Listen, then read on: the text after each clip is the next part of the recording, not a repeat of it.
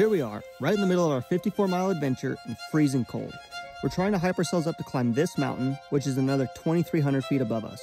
Here's the story. We started the 21-mile bike ride at 1:30 in the morning. The pedal took us 3.5 hours, and in total, we climbed 3,500 feet.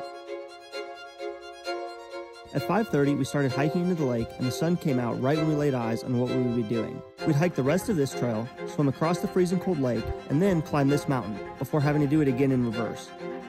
After changing, we spent an hour and a half swimming, and didn't realize our dry bags were leaking until we made it to the other side. Now, all our warm clothes were ice cold and sopping wet.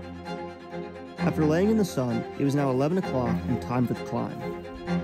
We climbed for 3 hours, had to navigate our way to the top, and eventually got to take a little breather before having to do it all over again to get back to the car.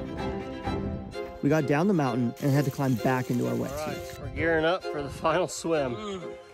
Wish us luck. The second swim took me 2 hours, and I thought I might actually freeze to death. After hiking back to our bikes, the ride down felt incredible. In total, we covered 54 miles and are calling this the Bear Hat Picnic. What should we do next year?